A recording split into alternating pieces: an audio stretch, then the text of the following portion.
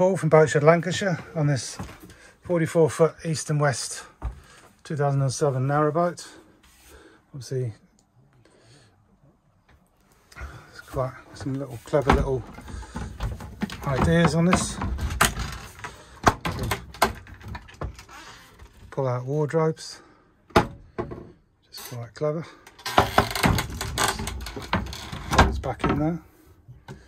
And here we've got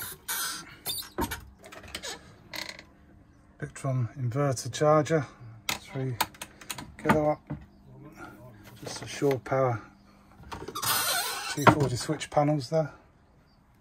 It's builder's plates.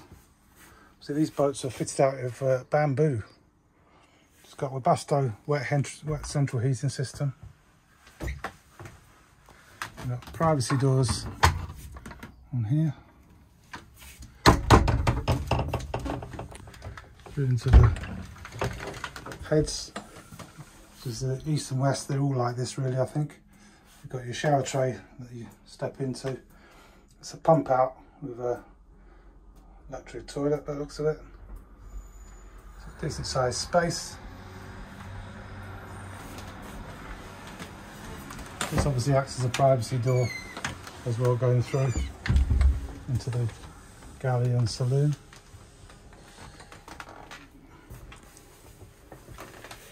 Obviously, washing and dryer in there, 12-volt fridge, and a little freezer. Got storage at the end there in the cupboards. So sink. This boat's slightly different to the norm, in as much as the previous owner to these people have taken out the little dinette that would have been here originally. So the configuration is slightly different to the original boat when it was brand new. And obviously out into the crutch.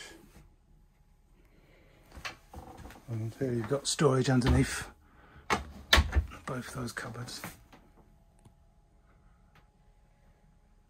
Nice and airy.